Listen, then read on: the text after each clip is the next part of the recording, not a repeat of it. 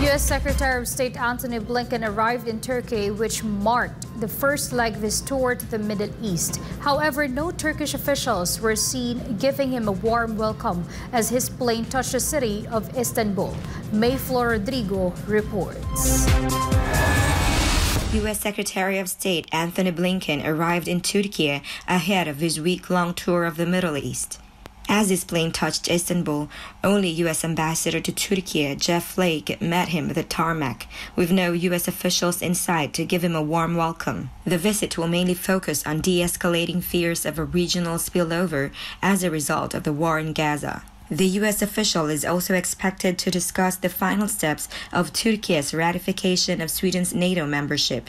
Blinken was scheduled to meet Turkish Foreign Minister Hakan Fidan as well as President Recep Tayyip Erdogan in Istanbul on Saturday before leaving for Greece. He will also travel to Jordan, Qatar, the UAE, Saudi Arabia, Israel, and the West Bank throughout the week.